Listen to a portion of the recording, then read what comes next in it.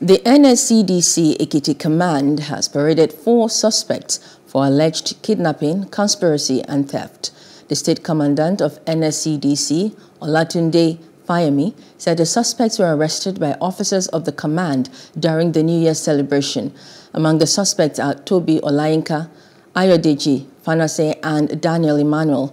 N.S.C.D.C Commander Fayemi said that Toby Olayinka was arrested by the counter-terrorist unit for an alleged threat to one Hamzat Adebisi.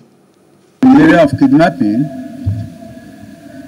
the prevalence is increasing in Ekiti State because many youths are taking to it as business. They are joining it with the Yahoo business. And largely, they are between 20 and 30 years old. And as for us in civil defense, we don't spare any based on religion or ethnicity that has committed any form of crime. The law is blind and the law is impartial. Because I accused to collect money from my organ by threatening to kidnap him. How do you know? I'm not proud because I'm not really proud at all.